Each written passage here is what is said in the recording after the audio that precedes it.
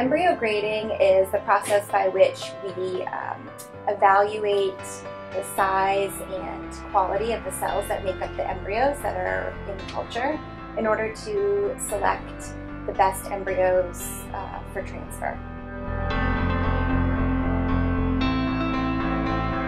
We use a modified version of what's called the Gardner method. This is a 3-point system for evaluating embryos. So each embryo gets a series of 3 numbers. The first number describes the extent to which the embryo has grown or expanded. So embryos, as they grow in culture, they actually fill with water, just like a balloon, if you picture a balloon filling up with water. And we give them a score based on how much they've grown. So on day 5, we like to see embryos that are in the middle of that expanding process or have fully expanded. That number would be a 3 or a 4. By day 6, sometimes we see embryos that have expanded so much that they have started to hatch out of their inner shell or have completely hatched out, and that would be a score of a 5 or a 6. The next number is a description of the quality of a group of cells inside that embryo called the inner cell mass. The inner cell mass, or the ICM, is a group of cells that actually becomes the fetus.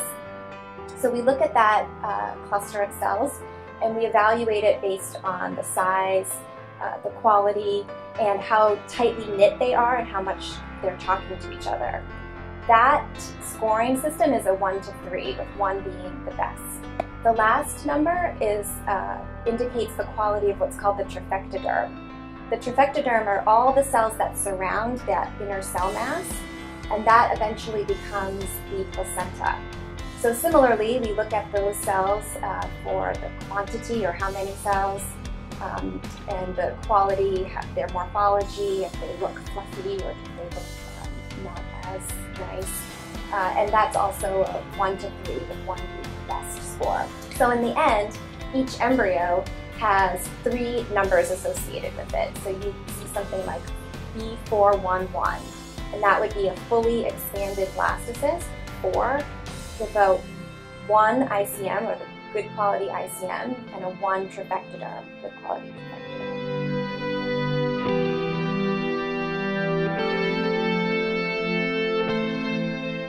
This embryo grading is extremely important because it is the best tool that we have right now to select the embryos that have the best potential to implant or make a baby. So instead of just selecting an embryo randomly in the dish, we know that these criteria are directly correlated with the embryo's ability to make a baby.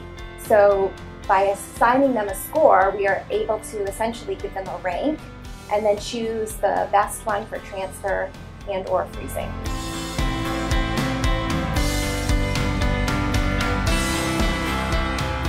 If you are a patient having an embryo transfer, the doctor will review the embryo quality with you, as well as the decision process that was made in terms of which embryo was selected for transfer. In some cases, patients don't have a transfer. Instead, the embryos are frozen. And if that's the case, then the embryologists call the patients and review the embryo quality with them over the phone.